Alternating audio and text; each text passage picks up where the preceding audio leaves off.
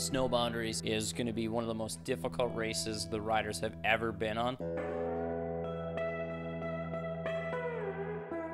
They're literally going to have to think about not a matter of where they're going to finish, but will they finish the race. Having an 8-mile course of snowcross, cross-country, ice, all the combinations of racing is going to make for an absolute insane track. Nobody knows how to set up, no one knows how to prepare for it, and they're literally going to lay it all on the line here at Red Bull Snow Boundaries.